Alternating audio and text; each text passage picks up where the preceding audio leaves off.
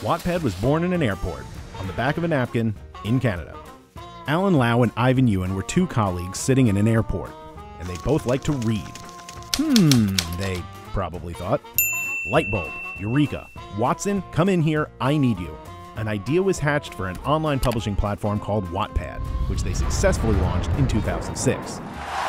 To very little fanfare. And Lau and Ewan realized they had a problem. People were posting, but nothing was catching.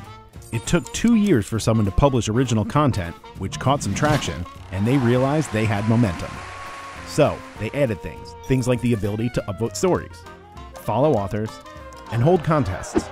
By 2013, Wattpad had 18 million users, which is good, and 32 million stories, which is also good, and even more competition, which is bad. Fanfiction.net was responsible for 50 Shades of Grey.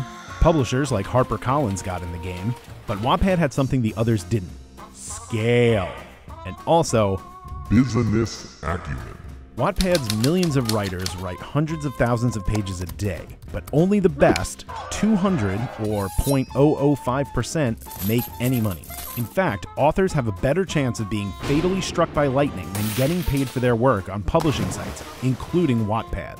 But a stingy business model means more money for Wattpad, especially when they can boot literary agents out of the picture and take a cut straight from a book or movie deal. Add in revenue from on-site advertisements and you can say Lau and Yuan are sitting pretty on their new age publishing model / talent agency.